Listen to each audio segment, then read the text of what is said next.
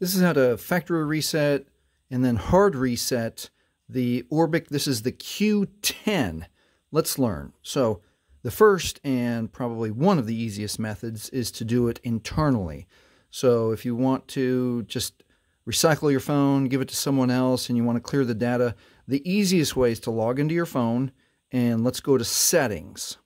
So I like to always go to settings. This way, look for the gears there. Now, inside of settings, I'm going to scroll all the way to the bottom. At the second to last option is system. I'm going to touch system. Inside of system, the bottom option is reset options. And then the last option is erase all data factory reset. This will erase everything: messages, downloaded apps, pictures, all history. And if you have your, you'll still need your Google or your Gmail credentials, your login, your password to get back in the phone, even if you use the erase all data factory reset. You touch that, and then you touch erase all data, and that will factory reset the device. That is method number one.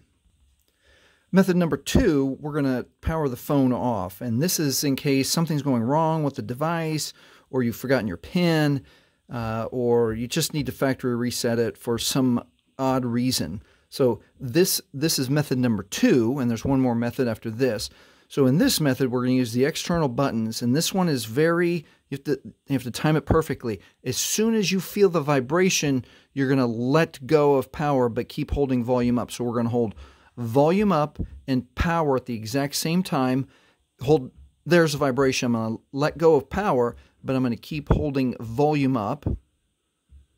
And this will bring up the no command fallen Android. At the no command fallen Android, we're going to hold power, quick touch volume up, and this brings us to the Android recovery menu, where you can go to wipe data factory reset, okay, and then one more time to confirm factory data reset. Again, wipe all user data. This cannot be done, and it still applies that if you've used your Gmail or Google credentials, you'll still need them to log back in the phone after you do this.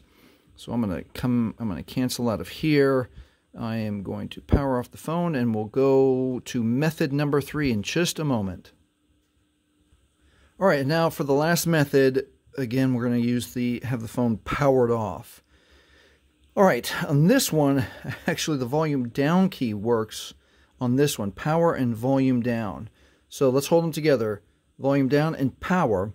The phone's going to power on, and then as soon as it powers off, we're going to continue holding volume down and let go of the power button. Right there.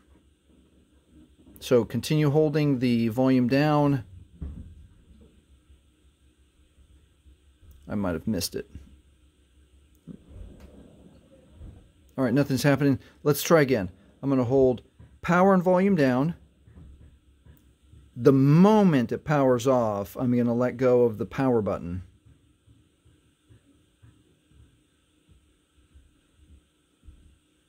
Right there.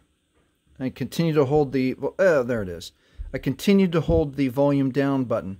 Okay, now it brings up a whole host of other menus. This is recovery mode, which is what we'll want, but in case you've touched the buttons, there's a power off option, boot, a start option, a restart bootloader, and then the recovery mode. This is what we want if you're factory resetting your device.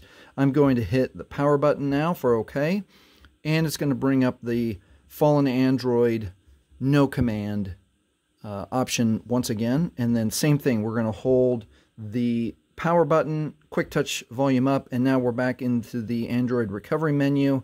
Let's go ahead and go through the process here. Wipe data factory reset. We're going to push OK, and then confirm one more time, factory data reset, push OK.